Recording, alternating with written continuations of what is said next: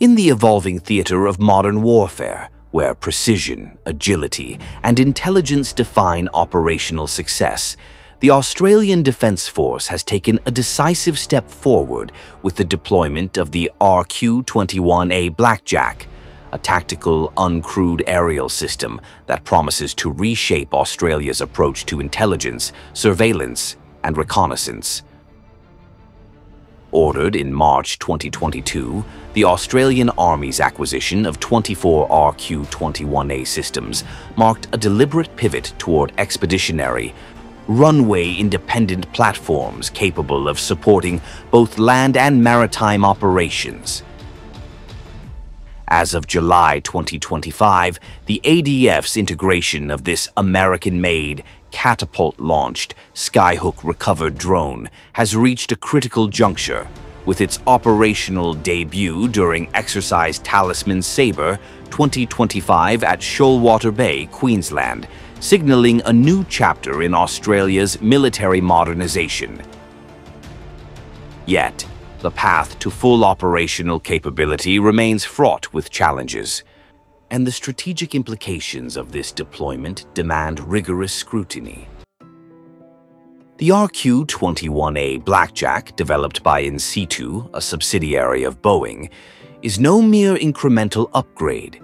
It represents a paradigm shift from the ADF's previous reliance on systems like the Shadow UAS, where the Shadow required graded runways and cumbersome ground control stations mounted on trucks.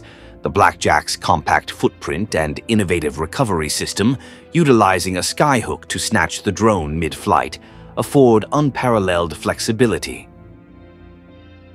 Captain Harry Gray, Battery Second in Command of Task Element Dragon from the 20th Regiment, Royal Australian Artillery, articulated this advantage during Talisman Sabre 2025.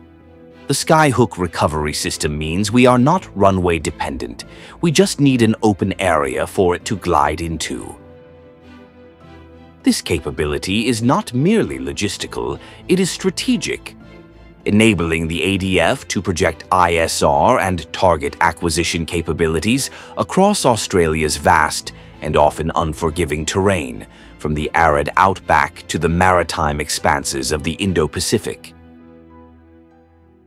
Exercise Talisman Sabre 2025, a biennial joint exercise with the United States and other allies, provided the proving ground for the RQ-21's integration into ADF operations.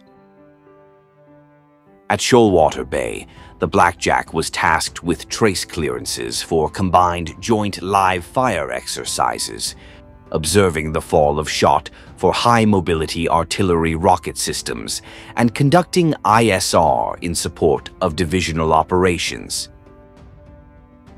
These tasks underscore the system's versatility, offering real-time data to commanders while minimizing the physical and logistical footprint on the battlefield.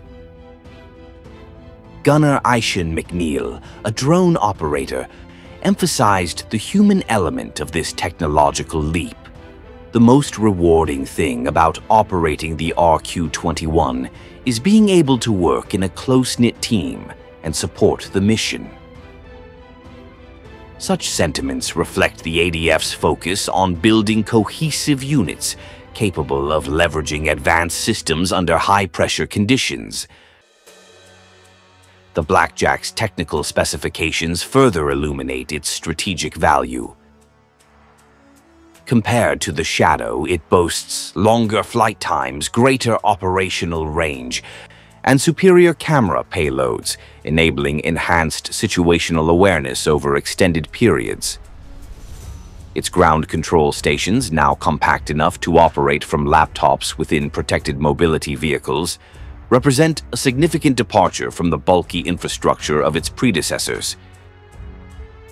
This mobility enhances survivability, allowing operators to push controllers forward, extend operational range, and rapidly redeploy as battlefield dynamics shift. As Captain Gray noted, once that aircraft is running out of fuel, they hand it back to us, we recover it, and we get them a new one. This seamless cycle of launch, operation, and recovery positions the RQ-21 as a force multiplier capable of sustaining continuous ISR coverage in contested environments. Yet, for all its promise, the RQ-21's deployment is not without its complexities.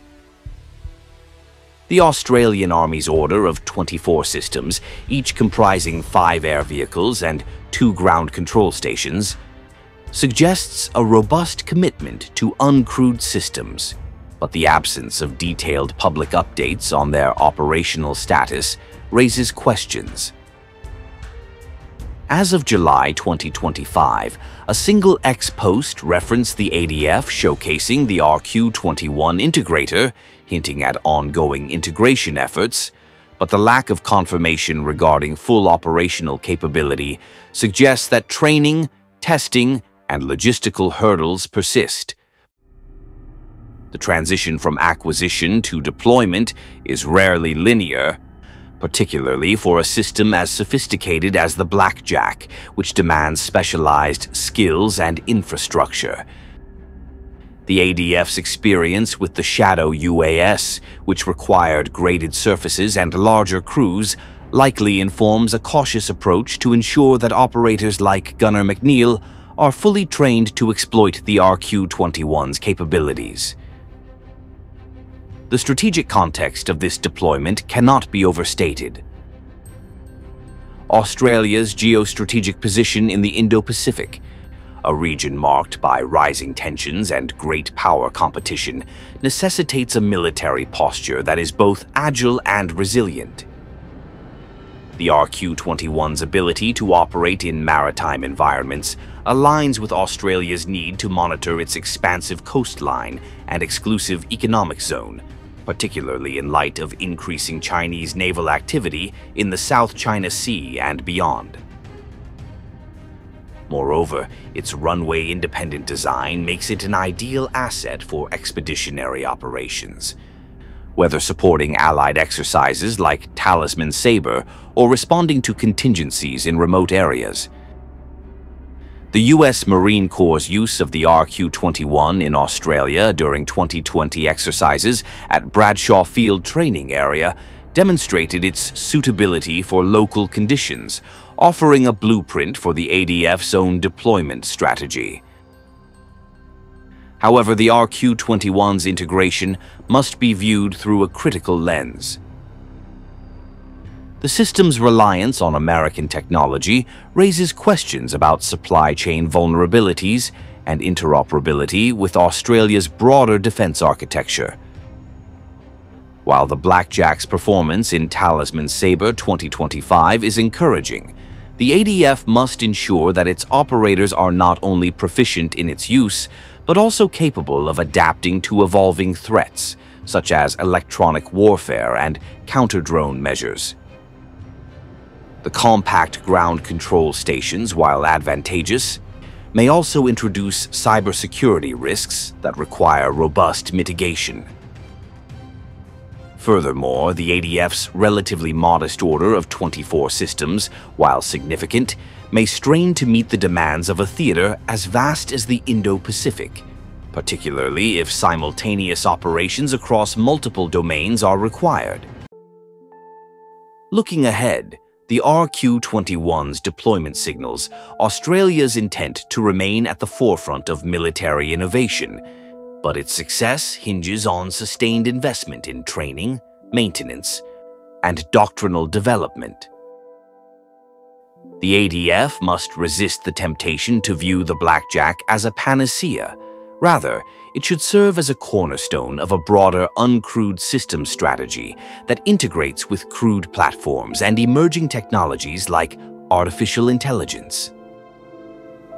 The system's performance in Talisman Sabre 2025 offers a glimpse of its potential, but only through rigorous operational testing and real-world application will its true value be realized. In conclusion, the RQ-21A Blackjack's deployment marks a pivotal moment for the Australian Army, offering a glimpse into a future where uncrewed systems redefine the battlefield. Its operational debut in Exercise Talisman Sabre 2025 underscores its versatility and strategic relevance, but the path to full integration remains a work in progress. As Australia navigates the complexities of a contested Indo-Pacific, the Blackjack's success will depend on the ADF's ability to harness its capabilities while addressing the logistical and strategic challenges of modern warfare. The skies over Shoalwater Bay may herald a new era, but only time will reveal whether the RQ-21 can deliver on its promise as a cornerstone of Australia's defense.